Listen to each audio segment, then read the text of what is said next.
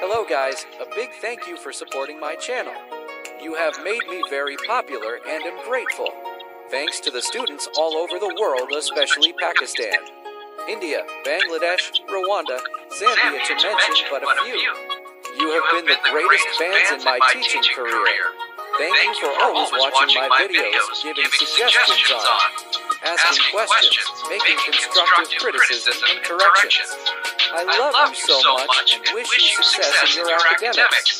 Continue sharing the channel with anyone involved with Cambridge Physics. If you are new to my channel, please consider to subscribe and share and like the videos. Hit that like button and bell icon to keep updated. Thank you so much.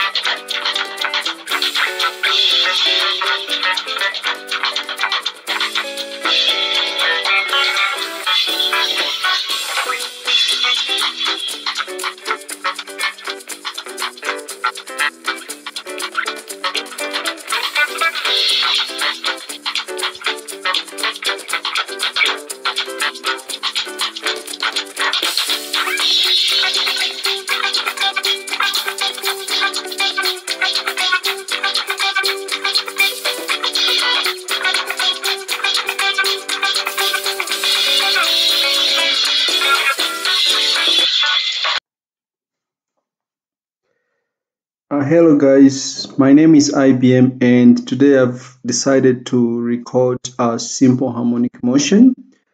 This is going to be lesson 1. Of course, I am supposed, I think, to start with oscillations, but I prefer to start with the simple harmonic motion because simple harmonic motion it carries more marks. It is more common than questions about oscillations, but of course it's just called oscillations and simple harmonic motion. So today I want us to talk about simple harmonic motion. My students already see simple harmonic motion as the simplest topic in A-level paper 4. So I hope you should also find it as one of the simplest topics in A-level paper 4. So this is a summary of what we expect to see about simple harmonic motion. We shall talk about the energy in simple harmonic motion. We shall define simple harmonic motion. We shall explore the terms used. We shall talk about how displacement, velocity, and acceleration vary with time. And finally, we shall talk about how velocity and acceleration vary with displacement. So if those 5 areas are covered, then we shall comfortably say that simple harmonic motion has been covered. But before we go into the details of simple harmonic motion, I want to remind you of what we mentioned in circular motion. Now, circular motion, like I mentioned, the concepts of circular motion will actually be very, very important or will be very useful in topics such as simple harmonic motion or oscillations, and in topics such as gravitation, in topics such as magnetic fields. So we cannot really ignore the concepts of circular motion. That's why we started with circular motion before simple harmonic motion. So I want you to recall from circular motion, we defined a period as the time taken for one complete cycle. Of course, in this unit, we shall model a complete cycle to be an oscillation. So what is an oscillation? After simple harmonic motion, we shall talk about oscillations in details. But of course, oscillations and vibrations are everywhere. Oscillations and vibrations are everywhere. And an object is said to oscillate if it moves back and forth repeatedly on either side of some equilibrium position or some equilibrium point. So for an oscillation to occur, there should be an equilibrium point, as we shall explore in more details. So an object must be moving back and forth, that is to oscillate. So a complete oscillation will be defined as a complete to and fro. I'm using the term to and fro. A complete to and fro movement. That is back and forth, back and forth. That is what we are going to call an oscillation. So a complete cycle can also be called an oscillation after a complete cycle is equivalent to modeling it as one complete circle, or which we call a complete cycle in circular motion. So an oscillation will be defined as a complete to and fro movement of a body about a certain equilibrium position, as we shall see later on after simple harmonic motion. So oscillations occur in many different systems, from the very small ones such as atoms. Atoms oscillate, to the very large ones such as buildings. During an earthquake, buildings may oscillate. So you might have mentioned, or you might have seen so many situations where objects are seen to oscillate. For example, you might have seen a swinging pendulum. You might have experienced that the heartbeat, the vibrations of the heart or the heartbeat could be also considered to be oscillations.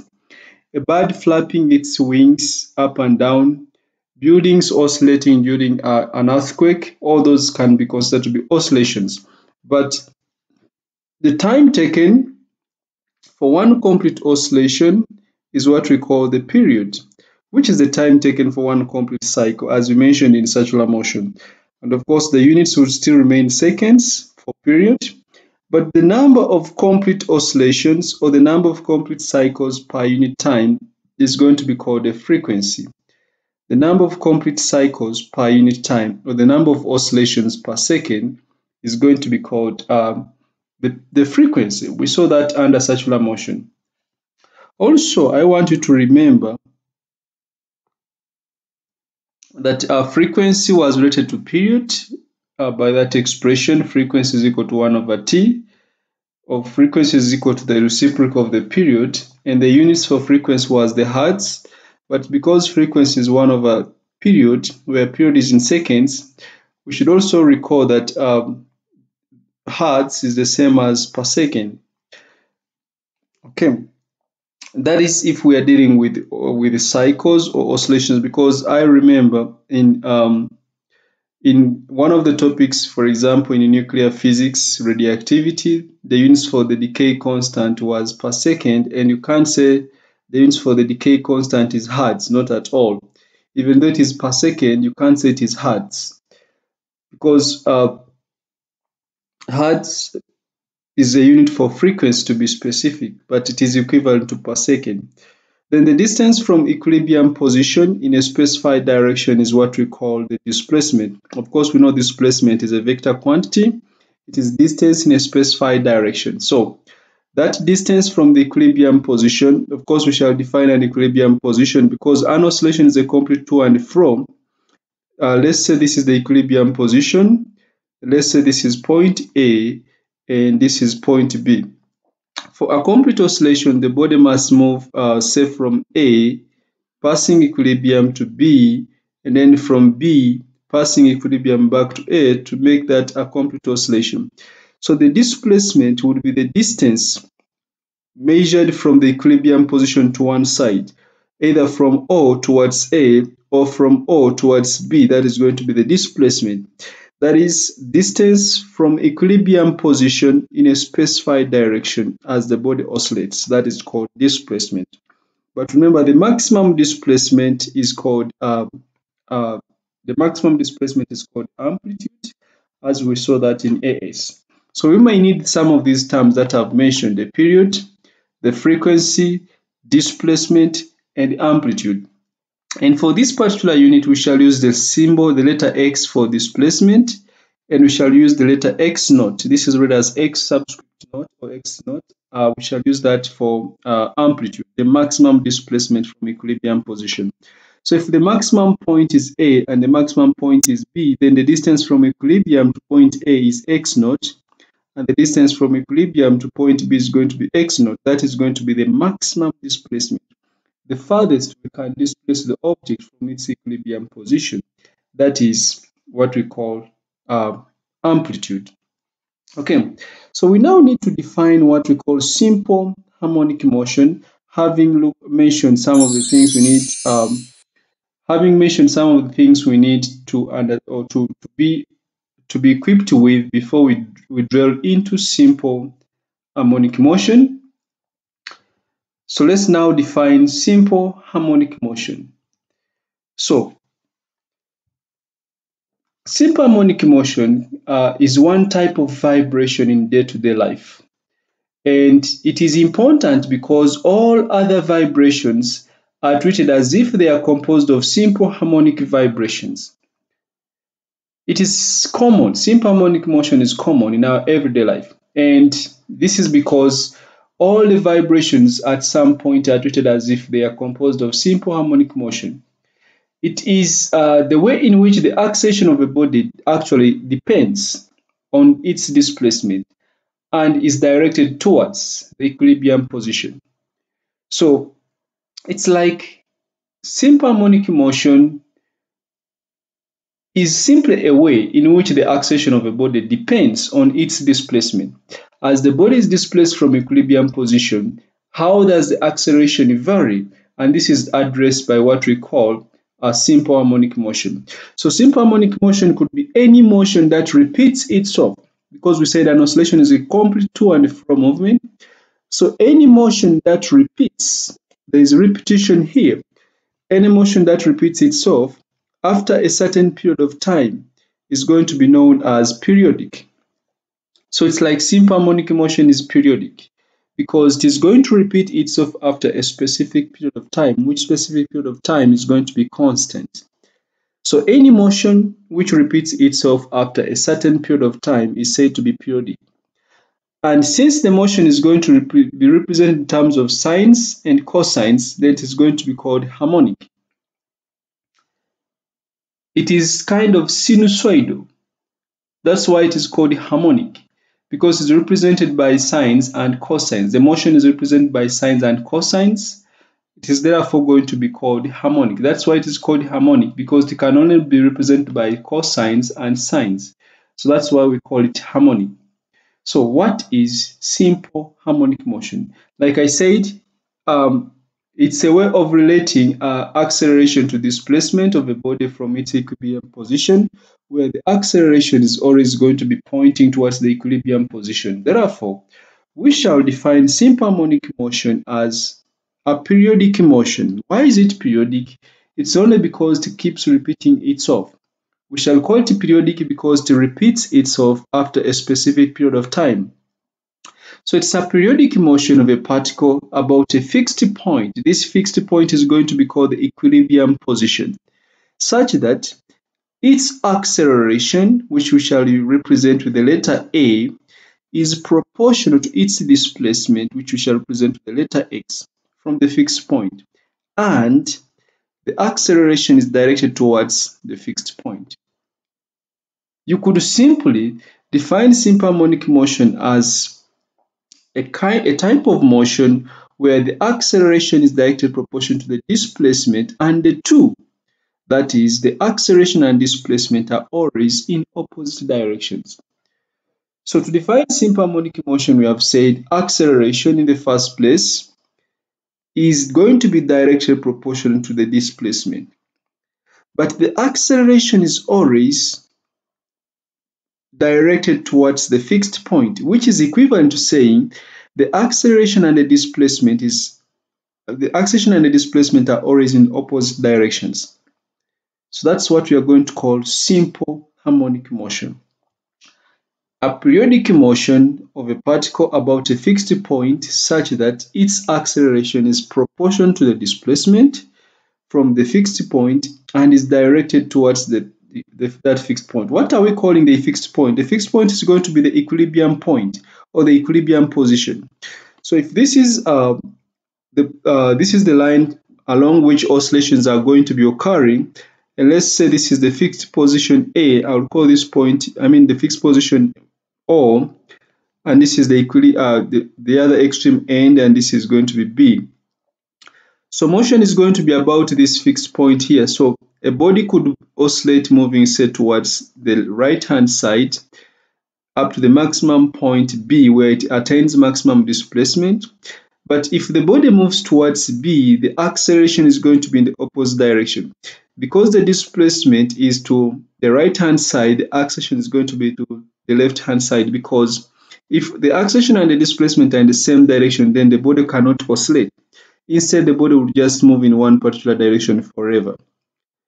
But for oscillations to continue, a continuous to and fro movement would mean that the acceleration and the displacement should be in the opposite directions.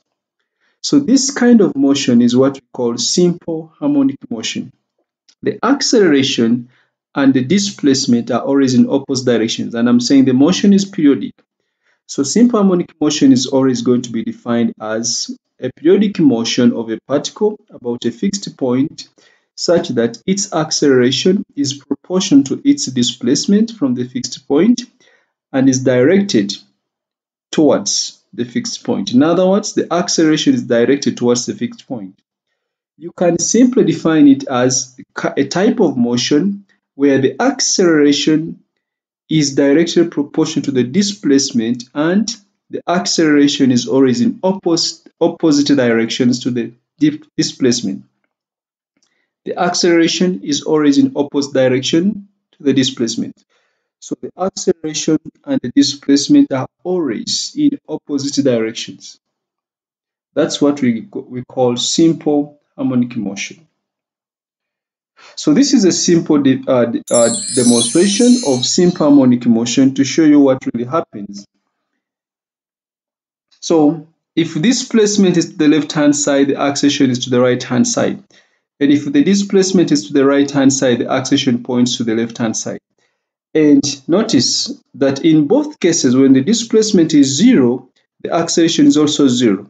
And when the displacement is maximum, the acceleration is also maximum, which actually agrees with the statement that acceleration and displacement are always in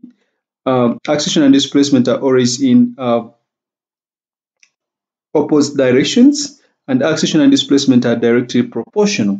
That's what we call simple harmonic motion. Now, the defining equation of simple harmonic motion is going to be A equals to negative omega squared x. This equation is given in the list of formulae. Now, we would write A directly proportional to x, and somebody would suggest that if we remove the proportionality sign, why don't we just introduce a constant, equal signs and any constant? Somebody would suggest that why don't we just say A equals to a constant, say k times x, but instead our constant is going to be negative omega squared. Remember, for this motion, acceleration and displacement are always in the opposite directions.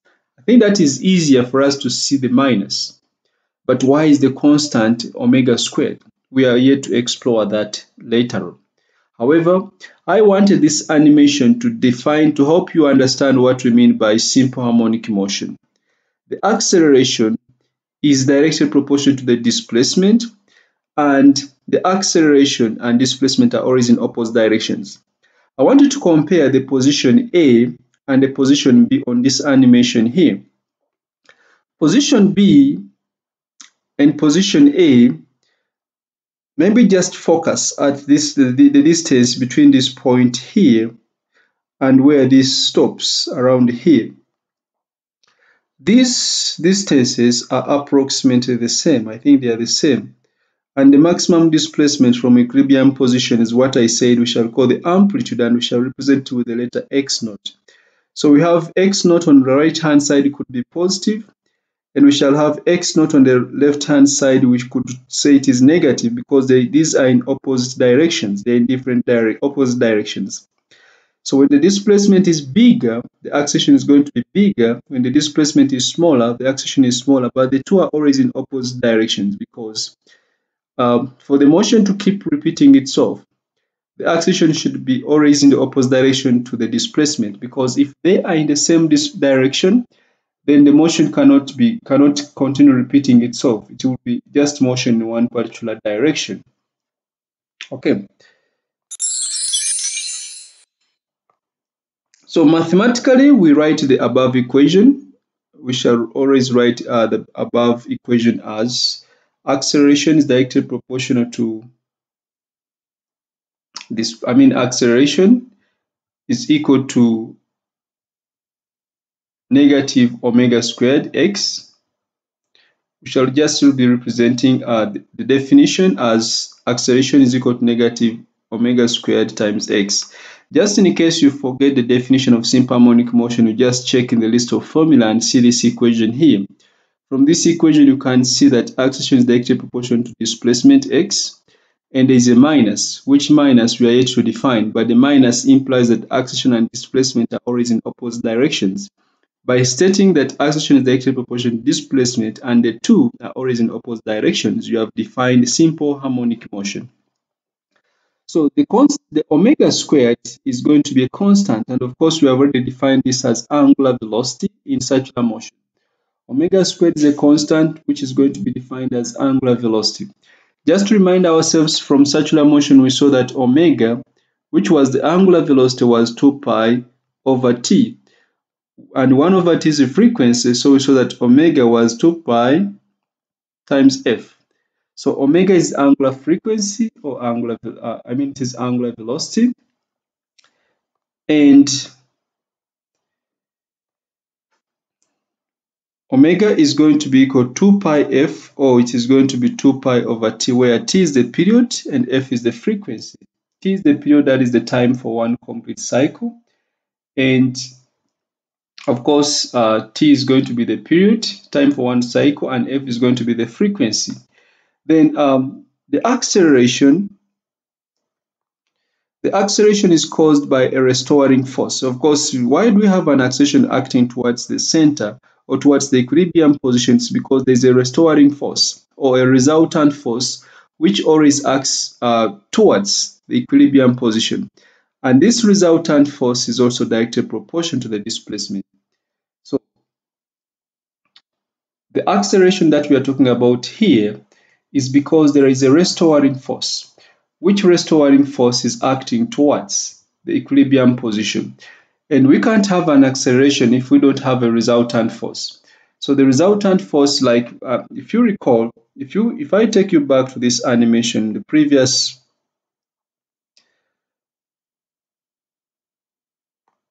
if I take you back to this animation on the previous slide, when the spring stretches to the right hand side, there's a force in the string, which is the tension that pulls it in that direction. And when the string compresses to the left hand side, there is a force in the spring which pushes it back. That force is responsible for the acceleration. And of course, according to Newton's second law, the force is equal to m times a. That force is responsible for the acceleration, and the force and the acceleration are going to be in the same direction. And since force is directly proportional to the acceleration, and yet we have said the acceleration is directly proportional to the displacement, then the force is also going to be directly proportional to the displacement. Because the force and the acceleration are always point in the same direction, then it makes sense to say that also the force and the displacement are always in the opposite direction, because the acceleration and the displacement are always in the opposite direction. So it makes sense to think about the force, the restoring force. We shall call it restoring because it tends to bring the body back to equilibrium. It tends to restore equilibrium. So the force, which we are calling the restoring force, always points towards the equilibrium position. That is, it points in the opposite direction to the displacement, because the displacement is always away from equilibrium. That means the restoring force points towards equilibrium. The displacement is always away from equilibrium. The restoring force the acceleration is always towards equilibrium. So the restoring force we are talking about here is also going to be proportional to the displacement. After all, force is equal to mass times acceleration, which means ma is directly proportional to x. That's why we are saying acceleration is directly proportional to the displacement. However, the two are always in opposite directions. Therefore, the force is also always in opposite directions. Before we go into that, let's try to look at the definition of simple harmonic motion equation, which is this one here. You might ask yourself, why is it not just A equals to K times X to remove the proportionality sign and introduce a constant and equal signs. Why do we have omega squared? Of course, it is easier to see why we have a minus, but why do we have omega squared? So let's try to consider that equation in more details. Why do we have a constant that is squared? Why do we take the constant squared? In other words, when you look at this equation here, why is the constant squared? Why is it not just kx? So we take the constant as squared because this will ensure that the constant is always positive. Squaring a number keeps the number always, the resultant always positive. So we take the constant squared so that it is always positive. The square of a positive or negative number will always be positive. So now we know why it is always squared. But why should we worry about it always being positive? That should be the next question you should ask yourself. Why should we worry about the square being always positive?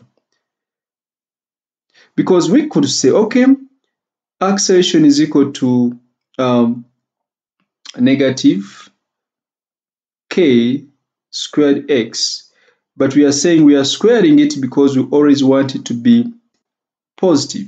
Why should we worry about it always being positive? Why can't we leave it to be negative? It is very common, it is very easy to see that if acceleration is equal to negative k times x, whenever k is negative, it means the negative here is going to be lost. So k should never become negative, because as soon as it becomes negative, this negative is going to be lost because we shall have a negative and a negative, which should be a positive. So the reason as why we worry about it always remaining positive is because we don't want to lose this negative, because this negative tells us that the acceleration and displacement are always in opposite directions. So we know why we take it to be squared. It's because we want it to always be positive. And now we are saying the reason as to why we should worry about it always being positive, it's because we don't want the minus sign in the equation to be lost. We want the minus sign in the equation a equals to negative omega squared x. We don't want this minus sign to be lost because it has a significance. So this is because the minus sign in the equation must be preserved. It should not be lost. It must be preserved. The reason as to why it should be preserved is because the minus tells us that the acceleration is always in the opposite direction to the displacement. If this minus is lost, it would mean the acceleration and displacement are in the same direction. Remember, if the acceleration and the displacement are in the same direction, we don't have oscillations. We don't have periodic motion. We shall have motion in one straight line in a particular direction. But because we want this motion to keep repeating itself, then the acceleration and displacement must be in opposite directions. And the only way that can be described is by inserting a minus there. So I want you to also recall that acceleration and displacement are both vector quantities, and therefore, if the minus were not there, it would imply that the body goes on accelerating and it will never return to the equilibrium position. So as soon as we lose that minus, the body will now accelerate in one particular direction and will never return to equilibrium. Then we don't have a sinusoidal kind of motion, so it cannot be harmonic. It is not periodic. So we explained why the constant is squared. We want it to always be positive. And we have explained why we worry about keeping it positive. It's because we don't want to lose this minus. As long as omega is always positive, this minus will never be lost. So that is the defining equation of simple harmonic motion. That is the defining equation of simple harmonic motion. So to fully understand this in more details, let's consider a simple pendulum, for example. The swinging pendulum has positive displacement x and negative velocity. So when we displace the pendulum to the right hand side, this is going to be positive, and of course the velocity is going to be in the opposite direction, which is going to be negative. In fact, the acceleration is going to be in the opposite direction, which is going to be negative. So as the pendulum swings back and forth, its velocity is constantly changing. As it swings from the right to the left, the speed increases because at highest point the body momentarily stops. So at the highest point here, v becomes 0. V is going to be 0 here. That means it gradually increases as the pendulum moves along that path. So V gradually increases and it becomes maximum at the equilibrium position. But of course, as it passes the equilibrium position, it starts moving against gravity. That means V decreases as X increases. So as X increases towards maximum, V decreases. That means as X decreases towards 0, V increases. So as it swings from right to left, its velocity is negative. Of course, there will be change in direction. It accelerates towards the equilibrium position where velocity increases and then decelerates as it approaches this other end as the velocity decreases. So the velocity increases towards equilibrium and then decreases as it approaches the maximum displacement, and the process continues as the velocity keeps changing direction, increasing and decreasing, resulting into a continuous motion that we call simple harmonic motion. So we could say that the velocity has a positive velocity as it swings back from left to right, and it will have a negative velocity as it moves from right to left, and the process continues. So because velocity is a vector quantity, then direction is going to be important. So again, it has a maximum velocity as it travels through the equilibrium position and decelerates as it swings up to its static position. So this one can be demonstrated in the class. You can try to demonstrate this with a simple pendulum and notice that it passes the vertical position at a very high speed, and its speed decreases and it momentarily stops when it reaches the highest point, and the process continues. So this pattern of acceleration, deceleration, changing direction, accelerating again, decelerating again, changing direction is what constitutes what we are calling simple harmonic motion. By the way, you might have noticed that whenever velocity is zero, whenever the velocity is zero, the acceleration is maximum from your concepts of AS physics. At maximum, when velocity is maximum, the acceleration is zero from your concepts of AS physics. When a body reaches maximum velocity, its acceleration becomes zero. That maximum velocity is what you call the terminal velocity in AS physics. When the velocity reaches zero, when the body momentarily stops, or when the velocity reaches zero, then the acceleration is maximum. Okay, so that is the definition of simple harmonic motion. So in summary, we are saying simple harmonic motion is periodic. Its acceleration is directly proportional to the displacement from the fixed point. Its acceleration is always directed towards a fixed point in the line of motion, in other words, in opposite direction to the displacement. And that's what we are going to term as simple harmonic motion. The motion is periodic, acceleration is directly proportional to displacement, acceleration is always directed towards fixed point or towards the equilibrium position. Or you could simply say acceleration and displacement are always in opposite directions. And by the way, if you look at that motion, like the previous slide where we used the simple pendulum, it's like when V becomes zero, at the maximum point, kinetic energy is actually zero because it depends on V. But the body has reached the highest point or the maximum displacement. That means potential energy, or H, is maximum, which means the potential energy is going to be maximum. And when the body passes equilibrium, V becomes maximum at equilibrium position. So it means kinetic energy is going to be maximum. But remember, it is potential energy which is converted into kinetic energy.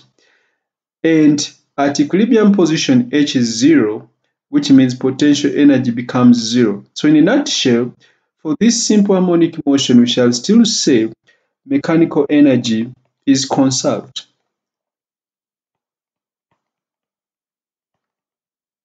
Total energy of the system is always going to be conserved. In other words, it's always going to be kinetic energy plus potential energy is going to remain a constant. We shall see energy of simple harmonic motion later on. Okay. Now, some students may be wondering, how do we arrive at the equation A equals to negative omega squared x as the defining equation for a body performing simple harmonic motion? This is not part of what you expect to do in the exam. You don't expect to derive an expression for simple harmonic motion in an exam. But just for learning purposes and for confidence, for students to gain confidence, I'll try to derive this equation for you. But like I have mentioned, you will not be asked to derive the equation.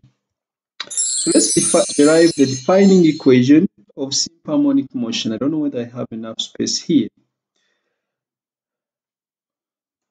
but I'll try my level best to use this space. So we are going to derive the defining equation of simple harmonic motion. A equals to negative omega squared x, that is acceleration in simple harmonic motion. So let's consider a body labeled P are moving in a circular path of radius say r with a constant angular velocity, let's call it omega. So let's say the angular velocity of the body is omega, and let's say the body is moving anti-clockwise as demonstrated by this animation here. And let the perpendicular projection, so we are going to project P onto the horizontal line as demonstrated by this animation here. We are projecting P on a horizontal line, and if we project P on a horizontal line, I want to label this point here, and I want to label this point here, and I'll also label this point here. So this is going to be equivalent to A, this is going to be equivalent to O, and this is going to be equivalent to B. So if we project the point P onto a horizontal line, this is what we are having here. The vertical projection or the perpendicular projection of P on a horizontal line, this is perpendicular projection of P on a horizontal line, is going to be a point Q. And what happens to Q as P moves in a circular path? What happens to P? When you look at this animation here, P is the one in red and Q is the one in blue now. What is happening to Q as P moves in a circular path? You notice that Q moves towards A and B continuously. So we say Q is oscillating along a horizontal line. So it's like the perpendicular projection of P oscillates back and forth. It shows or it describes simple harmonic motion. So if we come back to the first diagram, then P's projection onto the horizontal line onto the diameter of the circle is going to be P, and as P moves along the circle, Q moves along A or B.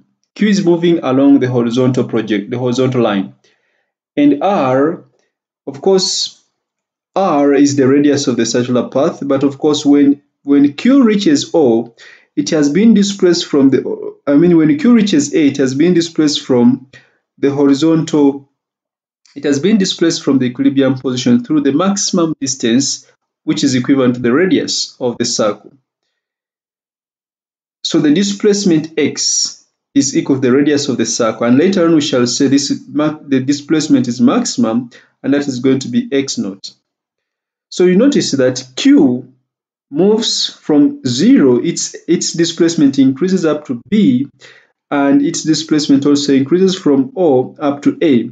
So it's like x, which we said is the displacement, increases from 0 to a maximum value, which is equal to the radius.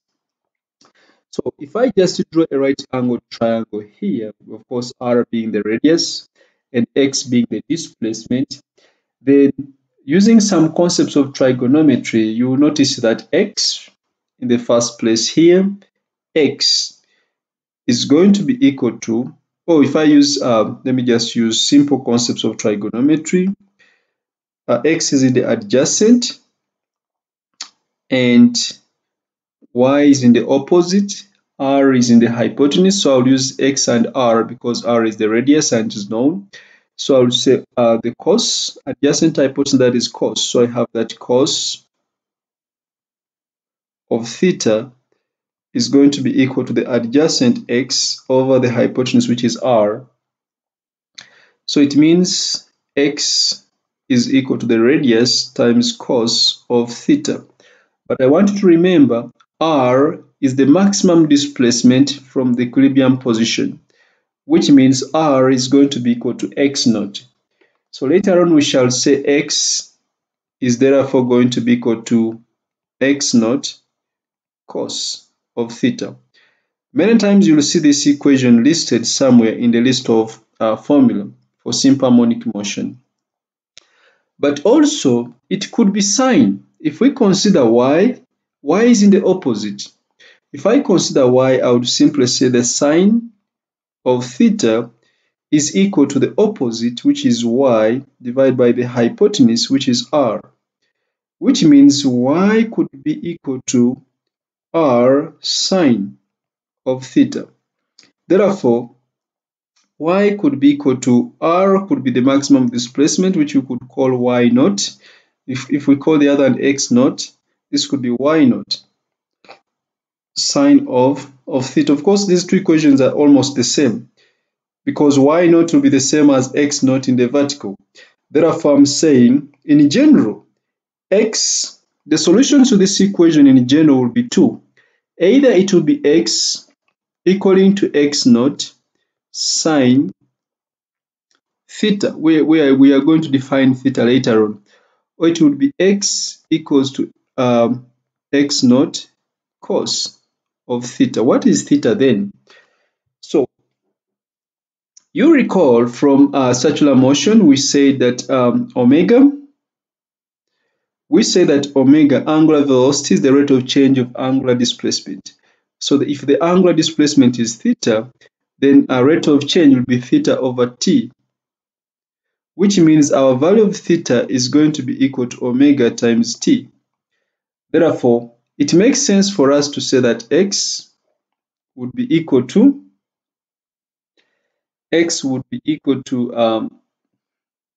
which one should I use? Should I use the one which already has x naught? Okay, x would be equal to x naught cos omega times t, or x is going to be equal to x naught sine omega t.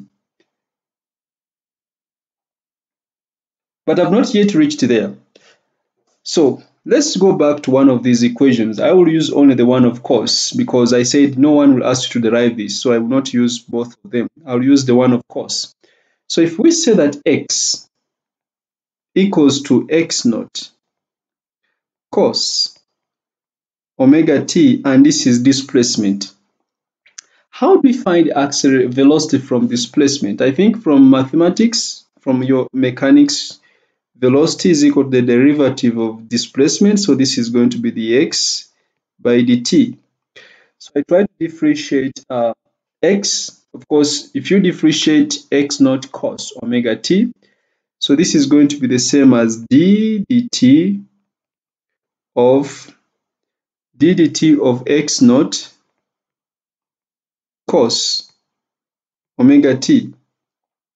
And when you try to differentiate x naught cos omega t with respect to t, of course, when you differentiate cos, you get negative sign, and the omega, differentiating omega t, you remain with omega, so I multiply omega with x naught. So it means v becomes negative, x naught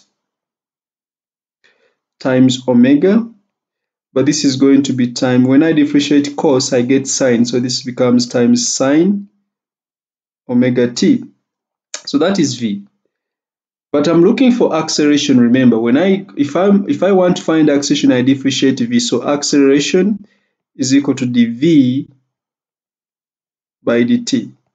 So in a nutshell, I am supposed to differentiate again v the second again the expression for v. Remember, when I differentiate sine, I get cos, positive, not negative. So the acceleration is going to be equal to the negative x naught omega, but then I differentiate sine omega t. Differentiating sine omega t gives me omega cos omega t. If you're not doing math, you may not really need to focus on this point of differentiation. For those who do math, this is a simple derivative. This is simple differentiation. So this gives me acceleration as being equal to negative x naught omega squared cos omega t. But remember, x was equal to x naught cos omega t. So where I have x naught cos omega t, I know that that is x. So it means acceleration is going to be equal to negative. Where there is x naught cos omega t, I'll put there x. So I only remain with omega squared times x. So I have derived that equation. You could do the same with sine. It will give you the same thing. All you need to know is how to differentiate sine and cos respectively. So from x equals to x naught cos omega t, I differentiated to get velocity. The expression for velocity is negative x naught omega sine omega t. Then I differentiated velocity where I got negative x naught omega. This is a constant, so I differentiated only sine omega t. When I differentiate sine omega t, I get omega cos omega t. So when I combine, I get negative x naught omega squared cos omega t. And this means the acceleration is going to be negative omega squared times x as required. So that is the derivative for this. That is how we derive that equation. So it means these two equations could be written, or you might find them written as x equals x naught sine omega t and x equals x naught cos omega t, as we are going to see later on. So we shall basically say that if any motion can obey the equation, if any motion can obey the equation A equals to negative omega squared x, any motion which can obey that equation, then the motion is going to be considered to be simple harmonic. The negative sign on the right hand side is always going to mean that the acceleration is directed towards the equilibrium position, or the acceleration and the displacement are always in opposite directions. That's what the minus sign is going to mean. So if it were not to be there, it would imply that the body would go on accelerating and it will never return to the equilibrium position. So suppose we therefore sketch a graph of A against X. Of course, because acceleration is directly proportional to X, it would therefore tell us that this is going to be a straight line. If acceleration is directly proportional to displacement, it is going to be a straight line, because we have even seen that from one of the animations, so that when acceleration was 0, displacement was also 0. So the graph goes through the origin, a straight line going through the origin. And because displacement can be positive or negative, acceleration can also be positive or negative. So the graph should have both the positive and negative axes. The graph should have the negative part and the positive part.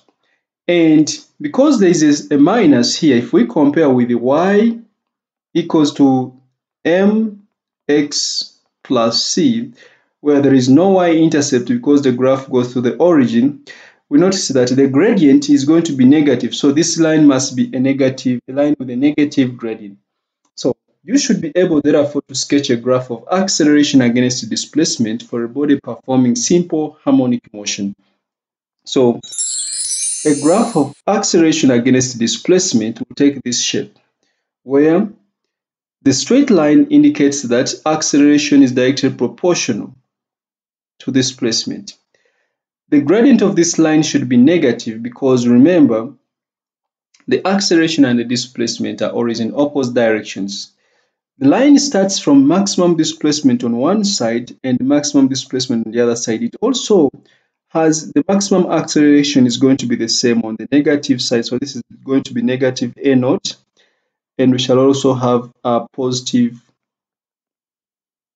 a naught. The subscript there is going to be meaning maximum. So the maximum acceleration is also going to be the same on both sides. It should be the same on both sides for a body to be performing simple harmonic motion. So the graph should always take this shape.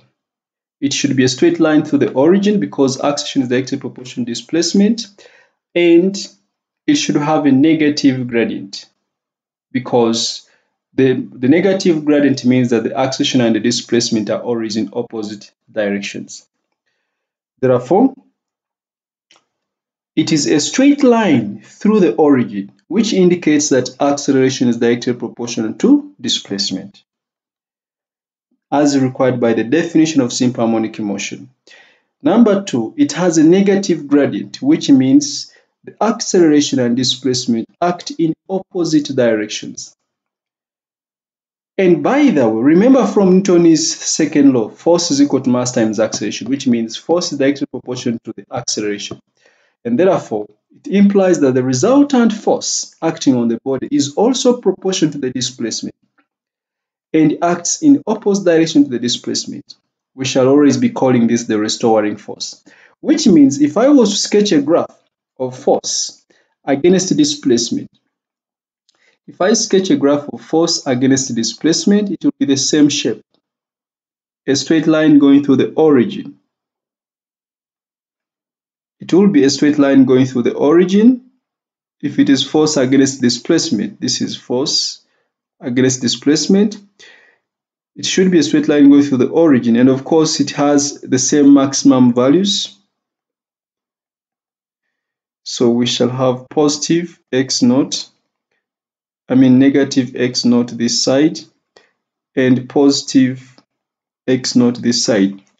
You will have the same maximum value of f above and below negative f naught, and we have positive f naught. So if you sketch a graph of force against displacement, it should have the same shape because according to Newton's second law, the force is directly proportional to the acceleration. So the graph will have the same shape. So I am saying you should be able to sketch a graph of force against displacement and acceleration against displacement. So from this graph, we have seen it is a straight line through the origin, which means acceleration is directly proportional to displacement.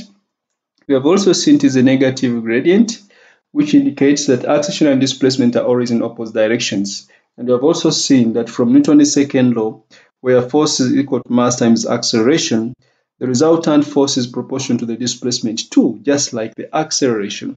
So the graph will always be the same. And I'm saying we shall always call this force the restoring force.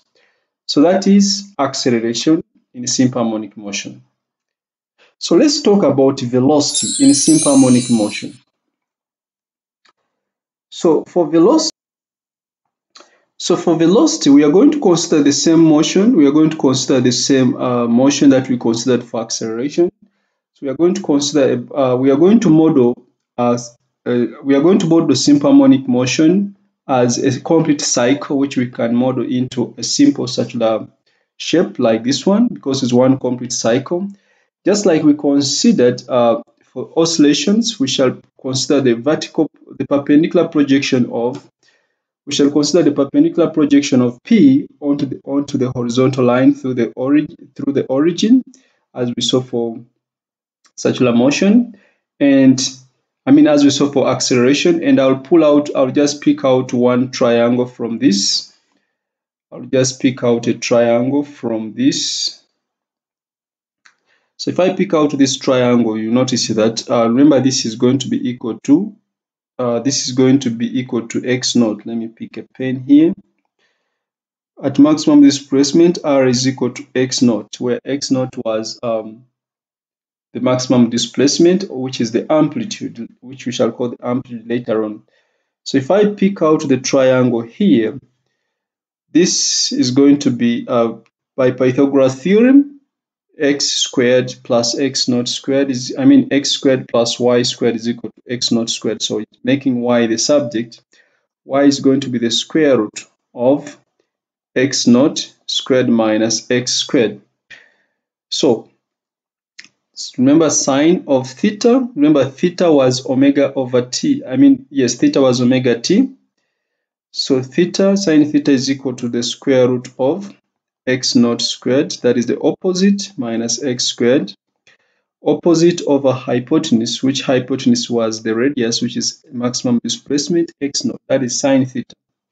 And remember from one of the equations that we saw, if x is equal to x naught cos omega t, we differentiated this and we got the x by dt as negative, I think it was negative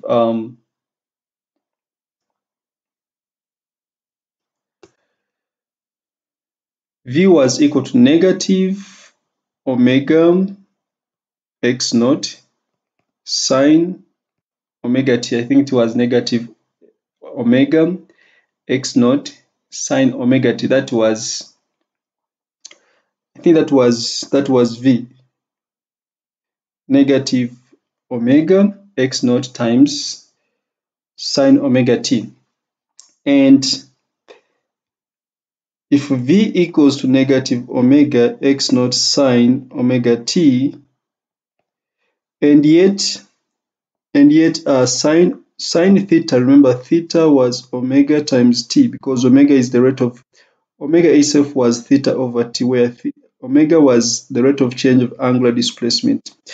So it means v is going to be negative omega x naught, where there is sine, I just put square root of x naught squared minus x squared, then divide this by x naught. And it means x naught cancels out. But remember, the square root of a number can be positive or negative.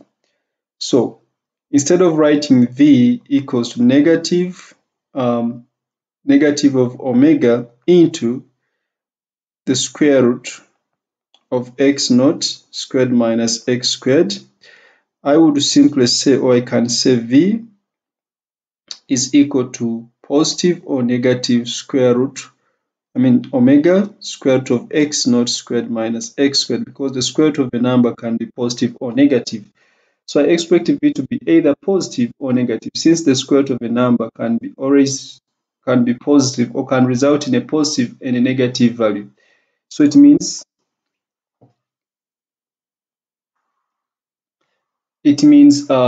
v could be just quoted as plus or minus omega root of x naught squared minus x squared. Again, if you're not a math student, you will not be asked to derive this equation. After all, this equation is even quoted sometime. I think it is quoted in the list of formula.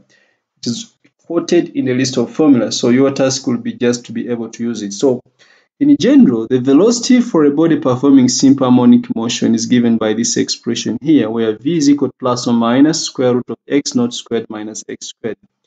I used the differentiation to arrive at that expression. So what happens when x is 0? The body is passing equilibrium. When x equals to 0, the body will be passing equilibrium. So it means when I put here a 0, when I put there a 0, where there is x, I put there 0. You would notice that in that case, if I put there a 0, v would be equal to omega square root of x naught squared, because x is 0, which gives me v as equal to omega times x naught. And by the way, the velocity is maximum when the body is passing equilibrium. V is maximum when the body is passing equilibrium position, or it is passing the fixed position. So it means this velocity that I obtain here, which is v equals to omega times x naught, is going to be maximum. Normally for maximum values, we put a subscript. So that's why you see I have put here v naught. So when the body is passing equilibrium, the displacement is 0. When we make x to be 0, v becomes omega x naught, and that velocity is going to be the maximum velocity. How about if the body is just at maximum displacement? In other words, x is the same as x naught. So when I put here x naught, what happens? So it means v is going to be equal to omega square root of x naught squared minus, where there is x, I'm putting x naught, but squared. So in this case, you notice that v becomes 0. So when the body is at maximum displacement, velocity becomes 0. When the body is at maximum displacement, velocity is 0. So velocity is 0 when x is equal to x naught, that is at the point of maximum displacement where the particle is momentarily at rest. Before changing direction, the particle will be momentarily at rest. So v is going to be equal to 0 when the body reaches maximum displacement. V is going to be 0 when the body reaches maximum displacement. Okay, so in a nutshell, we are saying A, or the acceleration is 0 at the center of oscillation. That is obvious because acceleration is directly proportional to displacement. When x is 0, acceleration is 0. Then the acceleration is going to be maximum when x equals to x naught, that is at maximum displacement, because acceleration is depending on x. When acceleration is maximum, when displacement is maximum, the acceleration is maximum. So maximum acceleration is going to be given by a naught equals to negative omega squared x naught. Many times in the calculation, we shall ignore the negative, and you will see us write acceleration a naught as simply being equal to omega squared times x naught. It doesn't mean we have forgotten that acceleration and displacement are always in opposite directions, not at all. But in the calculation, we shall just consider the magnitude. I want you to also notice that there is a relationship. There is a relationship between acceleration equals to omega squared x naught. Of course, we have seen a similar equation in circular motion that was centripetal acceleration. After all, this is always, we are modeling this to be as a complete cycle, to be a circle. But I want you to see that there is a relationship between this expression here and the expression for velocity. And what is that relationship? When I combine the two expressions for velocity and omega squared x naught, you'll notice that acceleration, maximum acceleration, is going to be equal to omega times v naught. Because v naught alone is omega x naught, so acceleration can also be given as omega times v naught times the maximum velocity. Maximum acceleration can be given as omega times the maximum velocity. Now you should be asking yourself, how shall we sketch a graph of velocity against displacement? So we just use simple mathematics to come up with that graph. We are going to sketch the equation v equals to plus or minus omega square root of x naught squared minus x squared. So let's look at the graph of velocity against displacement for a body in a simple harmonic motion. We shall not forget the equation that we have just arrived at as v equals to plus or minus the square root of x naught squared minus x squared. If you're a math student, you can sketch this graph even without being told. You're just sketching that equation and seeing what happens. So I'll try to sketch it here first. So I'll draw, because velocity is a vector quantity and displacement is a vector quantity, so I'll need the positive and negative parts of this graph. So remember, displacement ranges from 0 to maximum on one side. So let's have a positive x naught. The maximum is x naught. Then from 0 to negative side, negative x naught. These ones are equal in magnitude. Then if displacement varies from 0 to maximum on both sides, also means velocity varies from 0 to maximum on either side. So we shall have maximum velocity somewhere. I'll call this one P V naught, and maximum velocity below, which I will call negative V naught. So we are just going to sketch this equation here. What is the value of V when x equals to 0? So when x equals to 0, V we said is equal to V naught. It is going to be omega times x naught. It is maximum. So remember the square root is positive or negative. So this is going to be plus or minus. So when x equals to 0, v is going to be positive or negative v naught. So we have 2 points here. 0 positive v naught, 0 negative v naught. Then what happens when x equals to x naught? We know that when x equals to maximum displacement, v is equal to 0. Whether it is positive or negative, because it is squared, v is going to be 0. So when x equals to positive v x naught, v is 0. And when x equals negative v naught, v is going to be 0. When x equals negative x naught, v is going to be 0. So what is the shape of this graph? We see that we have something like an oval shape. So if I sketch this graph, this is going to be something like oval. It is going to be something oval. So in a nutshell, what I'm saying is that a graph of velocity against displacement is going to be an oval shape. It's going to be an oval shape. We just sketch this equation here using the conditions. When x equals to 0, that is when the body is passing equilibrium, velocity is maximum. And when x equals to positive or negative, that is when the body is at maximum displacement, velocity goes to 0. So the graph is going to be of that shape.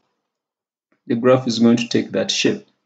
So a graph of velocity against displacement is going to take that shape. You must be able to, you should be able, and you should always be able to sketch that graph in an exam. Even though in an exam, you may not sketch a general graph, but instead sketch a graph with the values given, you should be able to sketch such a graph in an exam. Okay. Let's now talk about the graphs of this. We have been talking about acceleration against displacement, which are easy graphs, velocity against displacement, which is very easy. Now let's try to talk about these quantities against time. For example, let's start with a graph of displacement against time. So a graph of this, let's consider a graph of displacement against time. Remember the defining equation of simple harmonic motion was acceleration is equal to negative omega squared times x. We were able to derive this equation from either x equals to x naught sine omega t or x equals to x naught cos omega t. Now you should start asking yourself, when is the equation considered to be sine and when is the equation considered to be cos? These two are considered to be solutions to this equation if you're a mathematician who has done differentiation and integration. These two, x equals to x naught sine omega t and x equals to x naught cos omega t, are considered to be solutions to this differential equation, a equals negative omega squared x. Of course, to arrive at them, you should either take separate variables and so on and so forth. So when do we consider the solution to be sine and when do we consider the solution to be cos? Which of these two values give you x as 0 at t equals to 0? And which of these two give you x as x naught when t equals to 0? So when I say t equals to 0 is when we start the stopwatch. Before you press the start button of a stopwatch to start timing your oscillations or your motion, the initial value of t is 0. We notice that here when t is 0, x is going to be 0 because sine of 0 is 0. But we notice here that when t is equal to 0, x is going to be equal to x naught, where x naught, remember, was the maximum displacement. So it's like if we start our timing when the body is passing equilibrium, the solution is going to be sine because at equilibrium x is 0. If we start our stopwatch at t equals to 0 when the body is at maximum displacement, the solution to the equation is going to be cos. So those two conditions are very important even in calculations. If timing starts when the body is passing equilibrium, the solution to this equation is going to be sine.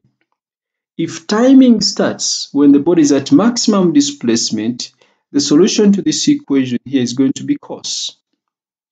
So those two conditions are very important even in calculation. So if x x is equal to x naught sine omega t if at t equals to 0, the particle is at its equilibrium position, that is where x is equal to 0.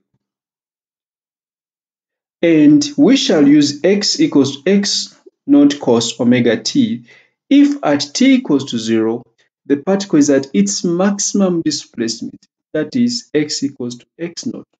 So the examiner will tell you that timing starts when the body is at maximum displacement. In your mind, you know that this is cos, because it is cos of 0 which gives you 1, so that x is equal to x naught. And if timing starts when the body is passing equilibrium, you know that it is sine which gives you 0, because at equilibrium, displacement is 0. So what remains is now to sketch these two graphs. Of course, for simplicity, you can divide the motion into um, values of course, you know how to sketch a sine curve at this point. If you don't know how to sketch a sine curve, you can just sketch the equation x equals to x naught sine omega t. Just put in a few values and see how it behaves. So we start with 0. I will say this line, I will say this is the, I will draw this as the reference line for maximum displacement on both sides. So the graph for the sine is going to start from here, because at t equals to 0, sine of 0 is 0. Then I will divide the motion into quarters. So t equals to a quarter of a cycle, a quarter of a period. Remember, omega is 2 pi over t. So when I say a quarter of a period, it means, of course, t is equal to 2 pi over omega. So when I say a quarter of a period, I'm referring to pi, because t is 2 pi over 4. T is 2 pi over omega. So this is going to be pi over omega. Not pi over omega, pi over twice omega. So when I try to find sine of omega times pi over twice omega is the same as finding sine of pi over 2. I think sine pi over 2 is the same as sine of 90, which is 1 and is positive. So I will say that a quarter of a period is going to be maximum. Of course, you go on using half a period. It is going to be half a cycle. That one goes to sine of 180, which is 0. Then 3 quarters is going to be sine of 270, which is going to be negative 1. So this goes to negative 1, which goes at the bottom. Then we go back to sine of 360. So it is going to be a sine curve like this. So you can also sketch cos, the cosine curve. Of course, these graphs are not commonly sketched in the exams, but you should be able to substitute values to sketch this. If this is hard to sketch, you can use a simple pendulum. Because for a simple pendulum, if we say that timing starts when the body is passing equilibrium, we know that at a quarter cycle, the body reaches maximum displacement. At half a cycle, the body comes back to equilibrium. 3 quarters, the body reaches maximum displacement on the opposite side. A full cycle, the body comes back to equilibrium, but in the opposite direction. That is for a simple pendulum. So I can use a simple pendulum to easily sketch this graph without even wasting time. If you're a teacher, you can have a pendulum in your class as you are sketching this graph, but it's always better to leave it for the students to sketch. So for sine curve, we are still starting from here, passing equilibrium. A quarter cycle, we move from here to the other end. That is a quarter cycle. That is at maximum displacement. So this will be at maximum displacement, which is going to be, say, positive x naught. Then half a cycle, we come back to equilibrium. That is half a cycle, where x is 0. Then 3 quarters, we go to the other side of at maximum displacement, but on the opposite side. So this goes to negative x naught. Then a full cycle, we come back to this to equilibrium position in the opposite direction. So this comes back to 0. So the cycle continues like that. We can do the same for the cosine curve, this time using, so this is sine. This is x equals to x naught sine. I will sketch on the same graph for cos, but I'll use a different color. So for cos, timing starts when the body is at maximum displacement. So our graph starts at t equals, so the body should be at maximum displacement. So if we start from maximum displacement, let's say moving towards equilibrium. So we start at maximum displacement and move towards equilibrium. That at a quarter cycle we're in equilibrium. So that means our graph goes to 0. I mean at a quarter cycle our graph goes to 0. Then at half a cycle we continue the other side to maximum displacement. So at a half a cycle we are at maximum displacement. Then again 3/4 we are coming back to equilibrium. So 3/4 we are coming back to equilibrium. So 3/4 we are here at equilibrium. Then a full cycle, we go back to where we started from. So full cycle, we are now at maximum displacement. So our graph is going to be something like this. And it will continue like that. So you notice that these two graphs are going to be a quarter a cycle out of phase. They're going to be 180 degrees. Is it 180 degrees? No, 90 degrees out of phase. So the sine curve and the cosine curve are going to be slightly out of phase. They're going to be a quarter a cycle apart because this is a half a cycle. The middle here we have 3/4, and here we have a period. So these two graphs are going to be they're going to be a quarter a cycle apart. So they are going to be a quarter a cycle out of phase, as demonstrated by that. Okay, so the graphs essentially look like this. Let me just give standard graphs.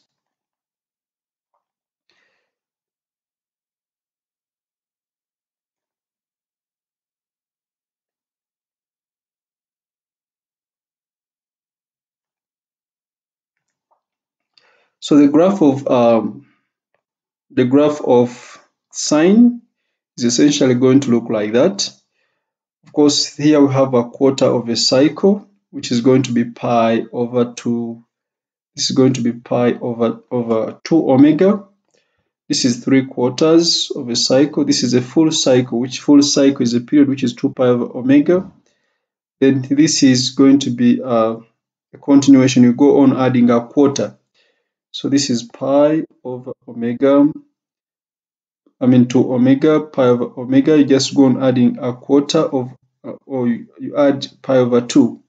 So this becomes pi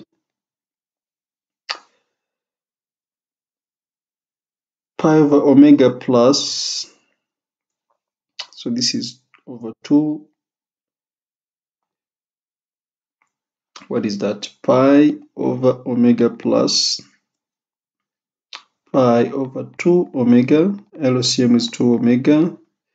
So this becomes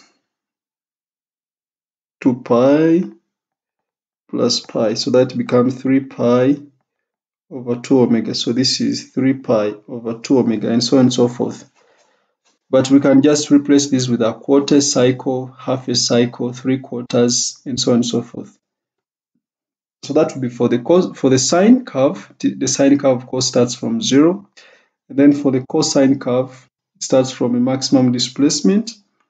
And in an exam, of course, you may not use omega in your plotting, but the examiner will give you values that you just put in your calculator and see. But essentially, the graphs will look the same shape. The cosine curve and the sine curve, they will look the same.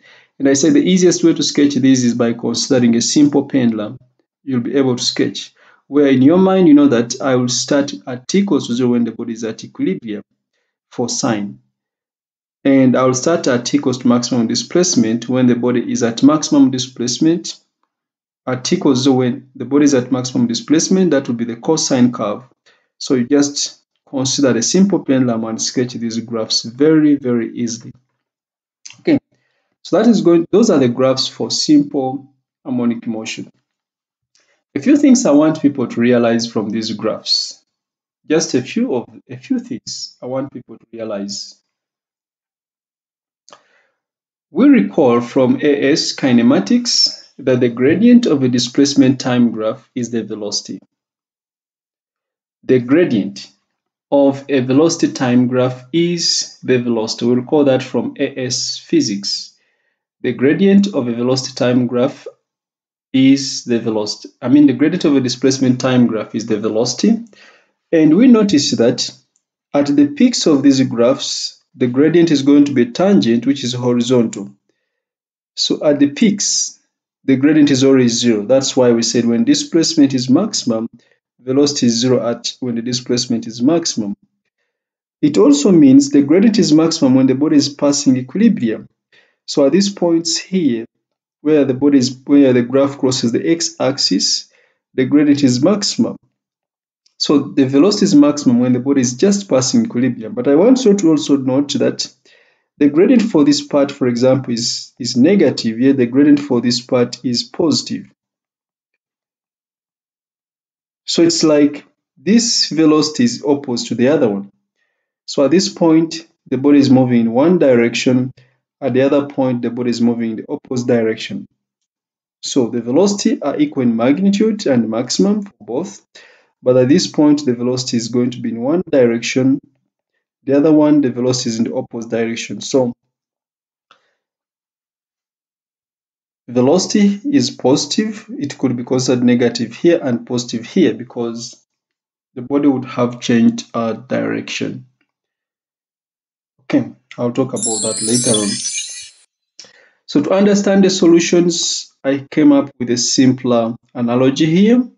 If timing starts when the body is passing through the rest position, that is equilibrium, the displacement at any time is always going to be given as x equals x naught sine omega t. You should recall that every time. And when timing starts when the object is just at maximum displacement, that is, the body is at the highest displacement, the equation which gives us x equals to x naught when t is 0 is the one of cos. So you should be able to know when to use cos and when to use sine. Lastly, someone may be wondering, how about the velocity time graph? Okay, before we look at the velocity time graph, let's go through a few notes. Number one, recall that the gradient of a displacement time graph may be used as the velocity. That one I've already mentioned. The gradient may be used as the velocity. And when x is maximum, the gradient was 0 for both solutions, whether it is sine or it is cos, which means whenever the displacement is maximum, the velocity is 0 because the gradient of those graphs at the peaks is 0. And number two, I also mentioned that when the gradient is maximum at the displacement of 0, from the above graphs, we observe that the gradient is at maximum when x is 0, which implies that whenever the body is passing equilibrium, the velocity is going to be maximum because the gradient is maximum whenever the displacement was 0. So you should note that very, very carefully. So the graphs of velocity against time are going to be just derived from the graphs of displacement against time. Remember, we saw that velocity could be derived from displacement towards dx by dt. So if we derived, we could get, say, omega x naught cos omega t if I use the one of sine, or the velocity could also be omega x naught, there is a minus, then there is sine omega t. These are the two equations for velocity. You don't need to remember them, but a good math student can really recall these graphs. So it means the graphs will just take the simple shapes.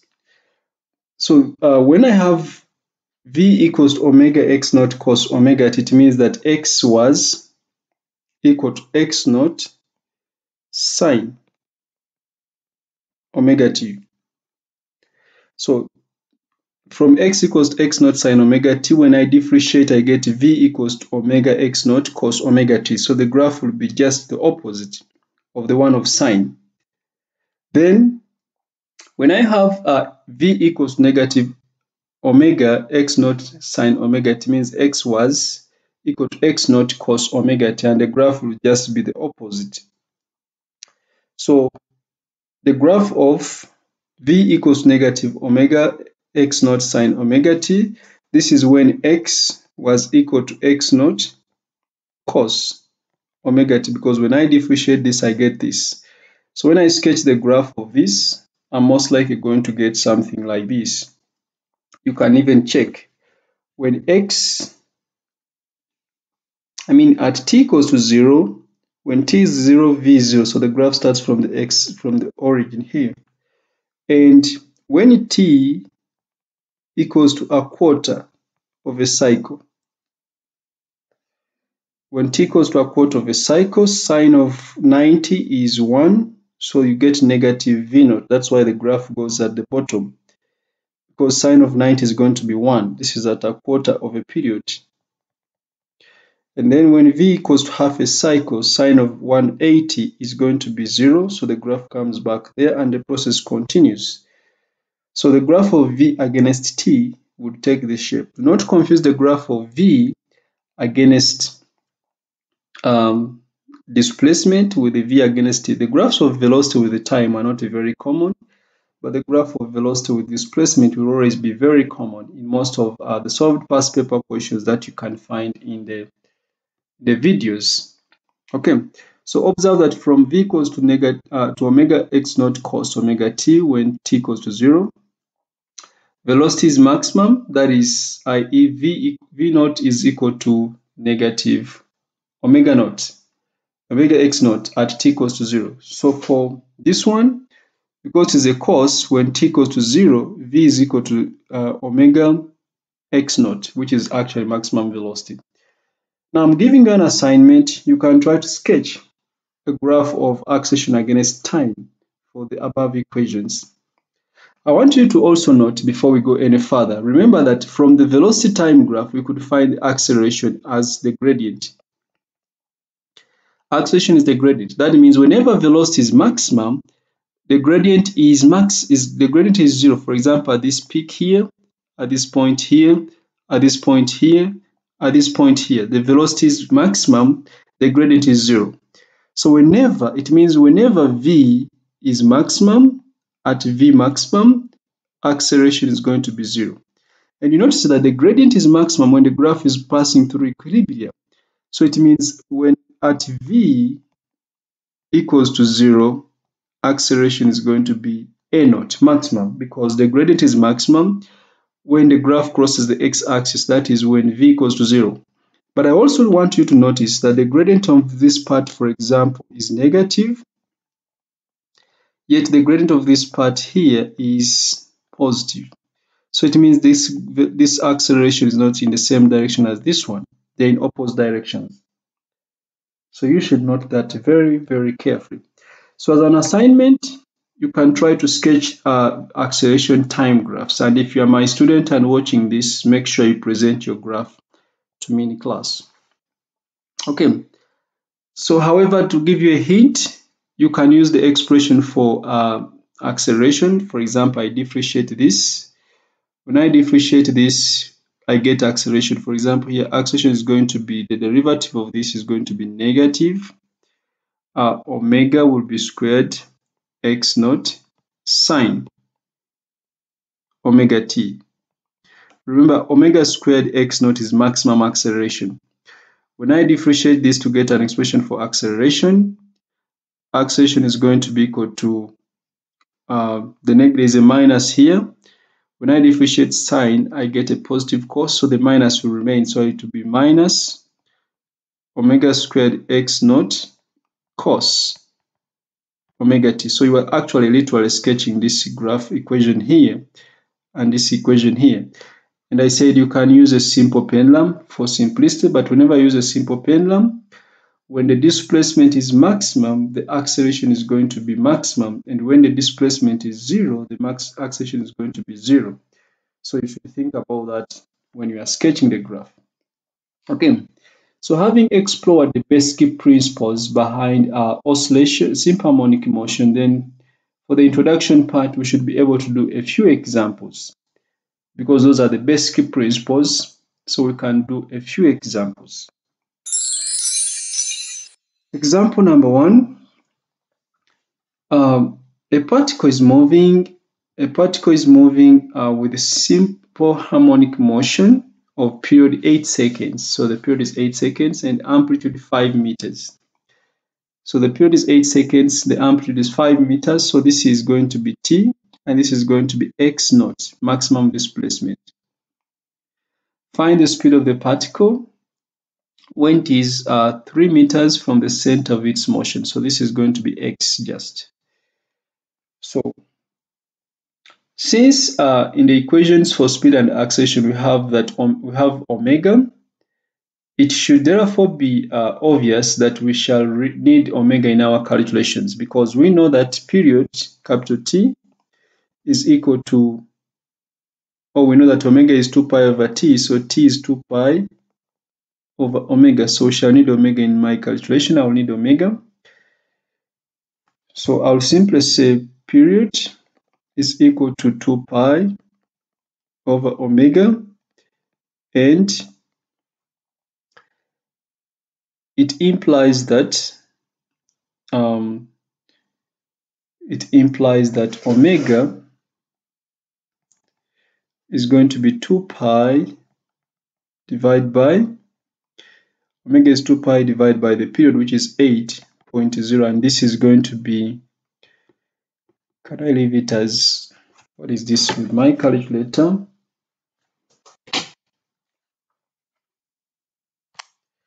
So the period is 0.785. This is radians per second. That is the period. But we want to find v from the expression for speed.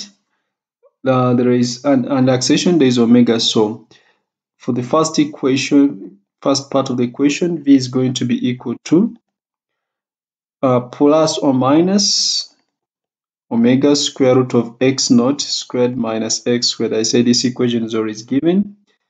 So this is going to be omega is 0.785 square root of x naught is given as 5 squared and x is given as 3 and t squared. So I'll just press my calculator.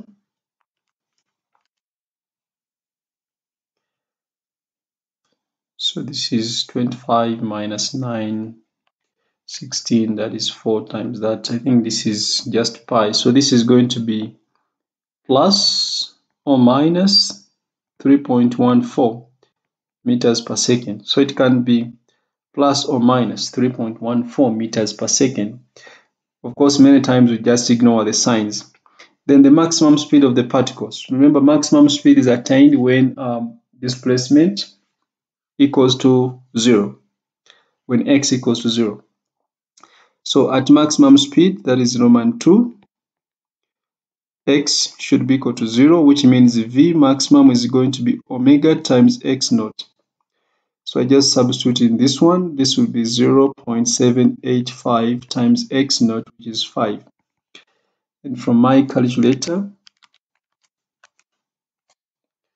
this is 3.93 meters per second. Then Roman 3 is maximum acceleration. Remember, acceleration is directly proportional to displacement. So it means acceleration is maximum when displacement is maximum. So it means maximum acceleration is going to be the magnitude of negative omega squared x naught. So I'll just ignore the negative. So this will be 0.785 squared times x naught, which is 5.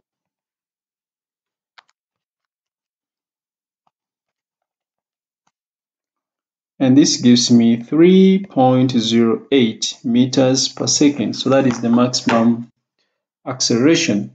Okay. Example number 2. Example number 2. The figure below shows the displacement time graph for an oscillating mass. Use the graph to determine the following. So I think this is a very easy question. Use the graph to determine the following. Number 1 is the amplitude. We just look here. The amplitude is going to be 2, I think, 0.2. So this is 0.20 meters. Then period, time for one cycle stops here. The period is 0.4 meters. Then 3 is frequency. Frequency is 1 over the period, so we just get the reciprocal. Frequency is 1 over the period, so we shall just get the reciprocal. So I get the reciprocal of 1 over t. So it is 1 over 0. So this was period 0.4 seconds. So this is 1 over 0.4. And what is 1 over 0.4? Let me check my calculator.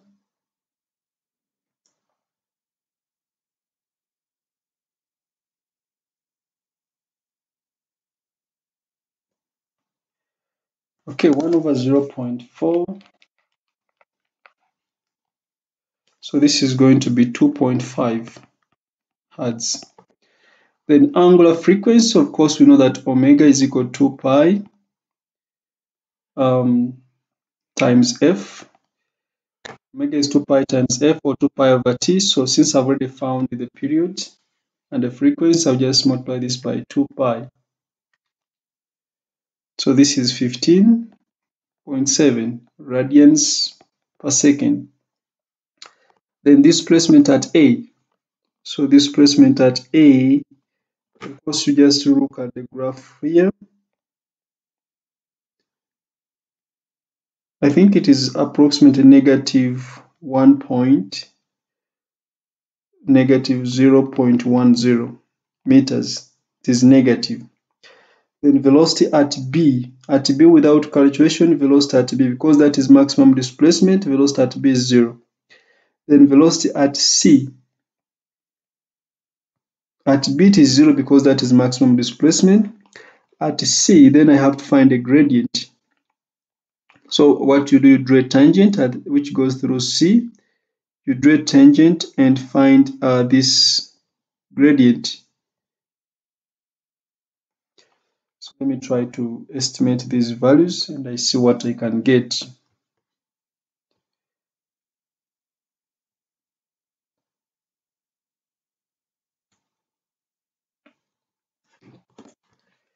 So 0.09. So I'm trying to find a tangent, the gradient, to find a tangent. For those who have my tutorials, you can do this on your question paper. You try to find, you draw a tangent at that point. You remember, tangent is a well-balanced line which goes through the point. It should not enter into the curve, beyond the curve. It should be just touching. So I find a gradient of that curve, and so I divide this.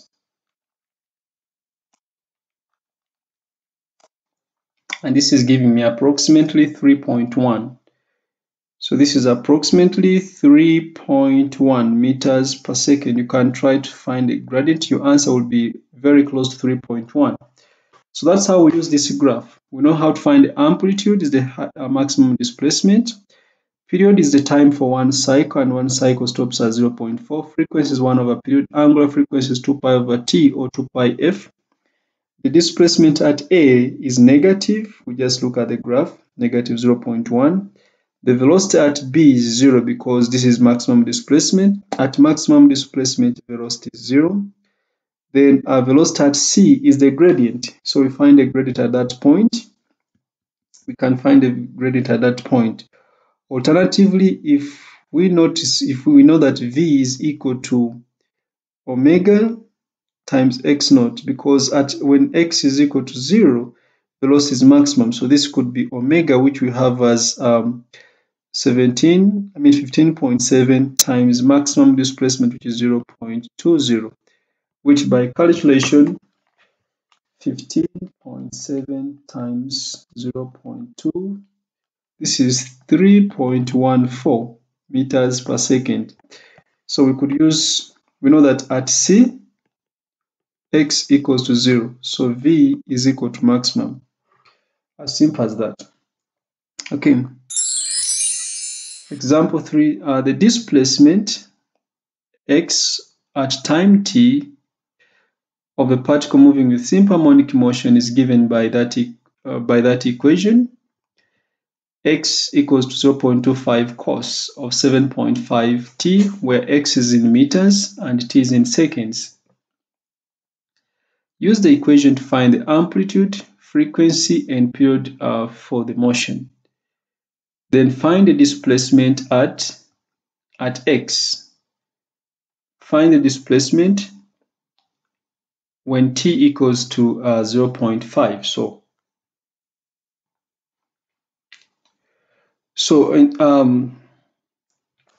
I will simply compare the equation x equals to 0.25 cos 7.5 t with x equals to x naught cos of omega t. So I want to find the amplitude, frequency, and period. So it means comparing the two equations, omega is equal to 7.5. Omega is 7.5 radians per second. And I have x naught, which is the amplitude, is going to be equal to 0.25 in meters. So I now have the amplitude. I want to find the frequency. I know that omega is equal to 2 pi times f, which means the frequency f is going to be 2 pi divided by omega, which is 7.5. So this is going to be, no, it is omega divided by 2 pi. I'm making f the subject. So f is going to be omega, which is 7.5 divided by 2 pi. So I'll press my calculator.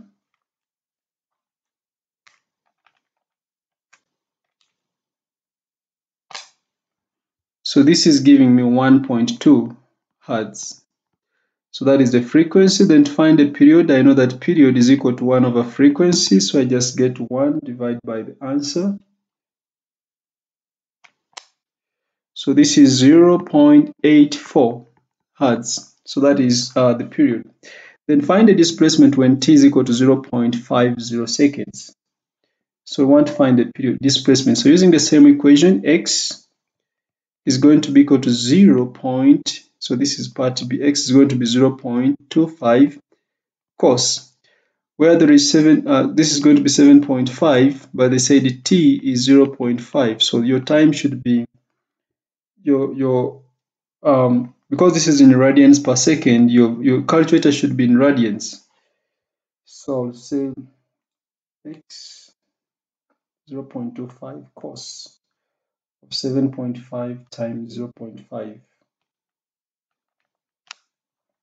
So here x is going to be equal to negative 0.21 meters. Remember to make sure that your calculator is in radians because these angles are very small and they are measured in radians. So when you're finding x, you should turn your calculator into radians. Okay. Example number 4. A pendulum oscillates with a frequency 1.5 hertz and amplitude, so this is f. Amplitude is 0.10 meters, so this is x naught. If it is passing through its equilibrium position when t equals to 0. At t equals to 0, it is passing equilibrium. That means the solution is x equals to x naught sine omega t. Because at t equals to 0, it is passing equilibrium. So x should be equal to x naught sine omega t. Because equilibrium, x should be 0. Write an equation to represent the displacement. Write an equation to represent the displacement x in terms of amplitude x naught, angular frequency omega, and time t. Determine its displacement when t is equal to 0.5. So of course,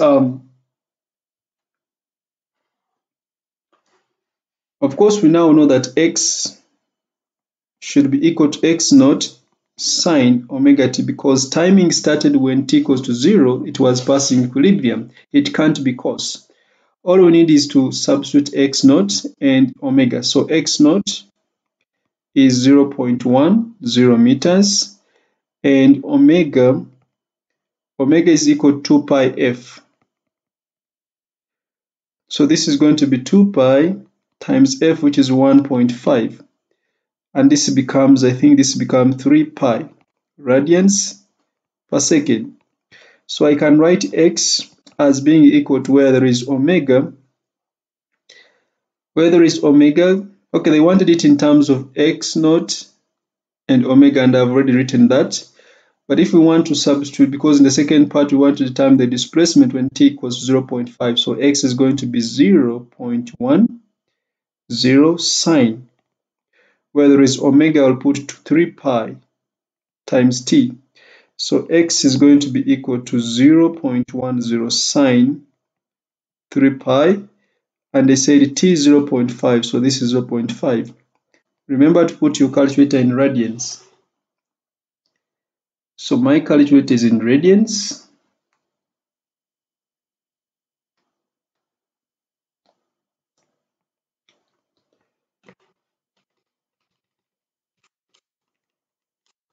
So from my calculator, x is equal to negative 0.10 meters. So it is actually at maximum displacement the other side.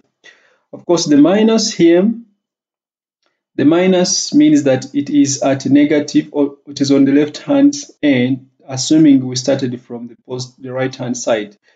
So if we assume that we chose to consider displacement to the right positive, the minus is indicating that displacement is negative, it is on the left hand side.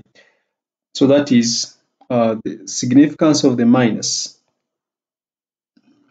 Remember to put your calculator in radians when you are dealing with such questions. Okay. Example 5.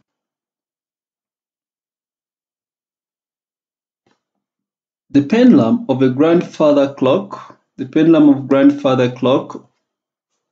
swings from one side to the other in 1.0 seconds.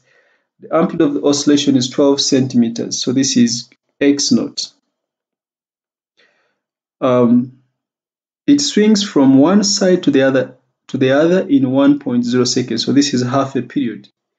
Half of a period, because it swings, if it is swinging, let's say it is swinging from this side to the other side, that is half a cycle. It swings from one side to the other in 1 second, so that's half a cycle. So that means if it goes back, it should be 2 seconds, so the period is going to be 2. What is given here is from one side to the other side, which is half a cycle, so the period is going to be 2 seconds. So calculate the period of motion. So the period is going to be 2 times 1.0, which is 2.0 seconds, because they gave us half a cycle. Then frequency, we know frequency is 1 over period. So frequency is 1 over 2, which is going to be 0.5 hertz. Angular frequency omega is 2 pi over t, which is 2 pi f. We just substitute 2 pi times 0.5, which is pi radians. Write an equation of the form A equals negative omega squared x to show how the acceleration of the pendulum depends on its displacement. How the acceleration of the pendulum depends on its displacement, we just substitute with where there is omega, we put the value of omega, which is pi radians.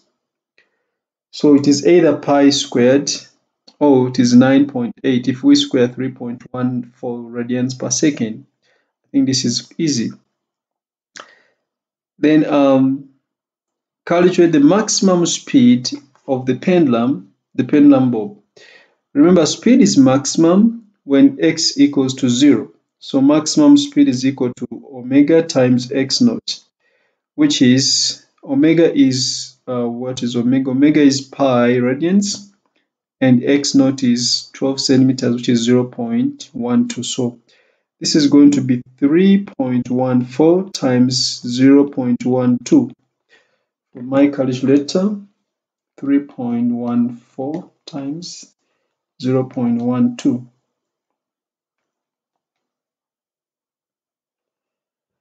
So this is 0.3768 meters per second.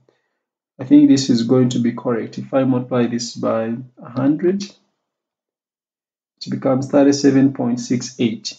So this is approximately correct. Then the speed of the bulb when its displacement is 6 centimeters. So I have to go back to the original equation. V equals to plus or minus omega square root of x naught squared minus x squared. This is going to be omega is 3.14 square root of x naught is I'll use standard units. So x naught is going to be 0.12, but it is squared, minus x, which is 6 centimeters, that is 0.06 squared. So 0.12 squared minus 0.06 squared, square root, then times 3.14. So this is giving me 0.32.6. So 0.326 meters per second, which is the same as 32.6 centimeters per second. Okay, so that is example number 5.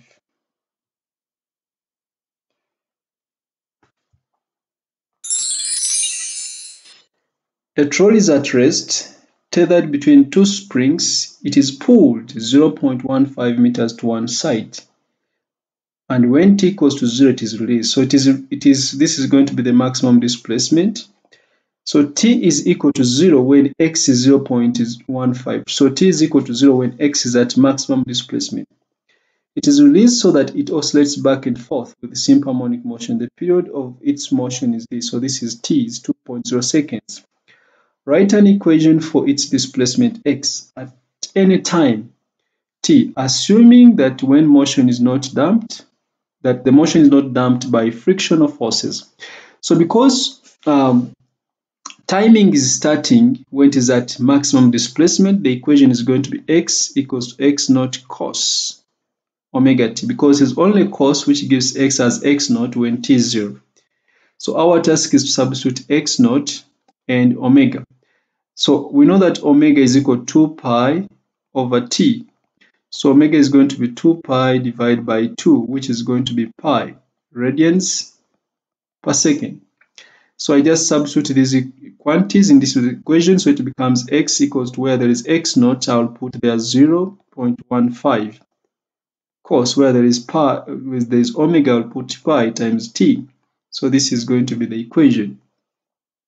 Then sketch a displacement time graph to show two cycles of the motion. Give values where appropriate. Okay, I'll try to sketch this. So it is a graph of displacement against time. So displacement is a vector quantity, but time is a scalar quantity. So for time, I'll only have the positive axis. For displacement, I'll have both positive and negative. So let's say t displacement is 0 times 0. I'll have maximum displacement is going to be positive 0.15 and then negative 0.15 at the bottom. Then the period, remember, is 2 seconds. So I will divide 2 seconds into four parts. So this is 0.5. This is going to be 1.0, 1.5, and 2.0. But I said 2 cycles, so I'll add more. So plus 0.5, we shall have 2.5. We have 3.0. We have 3.5. And we have 4.0. So the next thing is now to just substitute in that equation. When t equals to 0, x is going to be 0.515. So the graph starts from there. Let me change the color. So the graph starts from there. So when t equals to a quarter a cycle, that is 0.5, you can put in the calculator. Pi over 2, 0.5 is a half, so pi over 2, cos of pi over 2 is 0. Cos of 90 is 0, so the graph goes there. When t equals to 1, cos of pi is negative 1. So this takes us to negative 0.15, so the graph goes there. So the pattern just continues like that.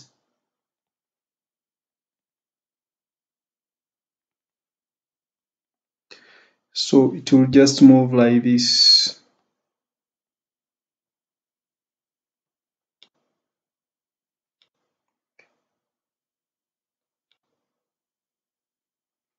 Right? So this goes to 0, maximum, back to 0, maximum, back to 0. So this one is a mistake, I think. Wow.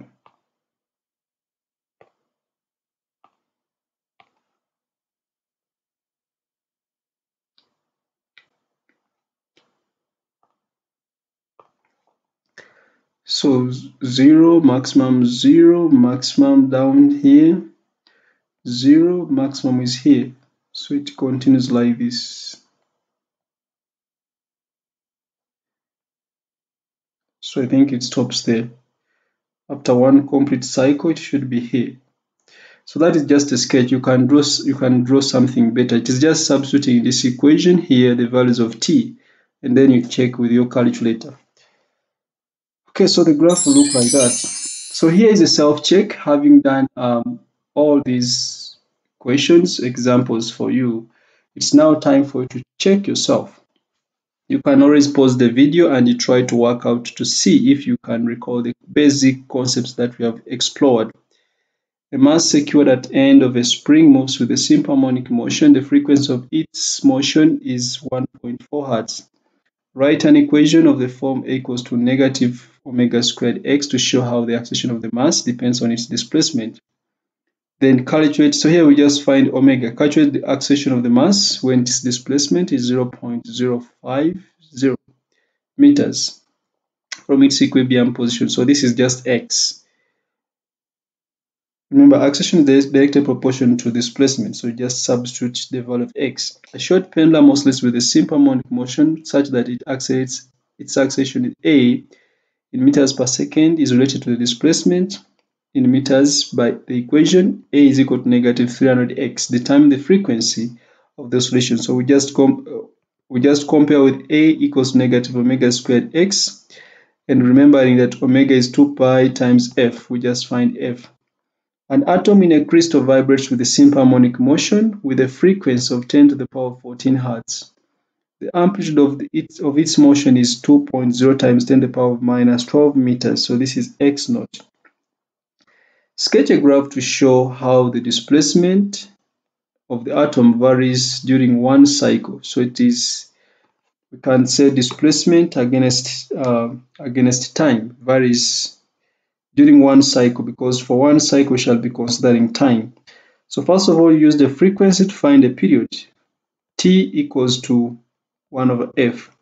Then you can divide the time, the period, into 4 quarters and just sketch the graph like we have done in the previous example.